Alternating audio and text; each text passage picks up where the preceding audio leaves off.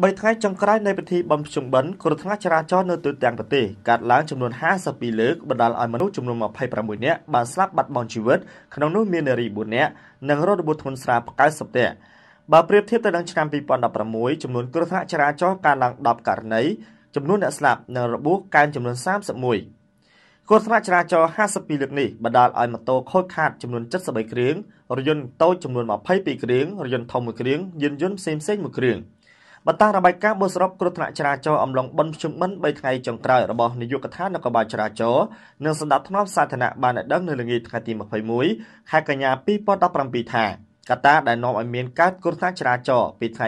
19ដល់ថ្ងៃ21ខែកញ្ញា2017នេះរួមមានលបឿនលឿន13ករណីស្រវឹង8ករណីប្រជែង5ករណីមិនគ្រប់សិទ្ធិ9លើកមិនប្រកាន់ស្ដាំ7លើកបទគ្រោះថ្នាក់9លើកកត្តាយានយន្ត1លើក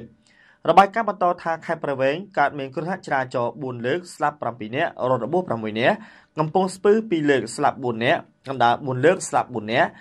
កំពង់ចាម6លើកស្លាប់3នាក់រងរបួស7នាក់កំពង់ធំ3លើកស្លាប់2នាក់រងរបួស3នាក់តាកែវ3លើកស្លាប់1នាក់រងរបួស6នាក់និងខេត្តប្រសិទ្ធនុកើត2លើកស្លាប់1នាក់រងរបួស3នាក់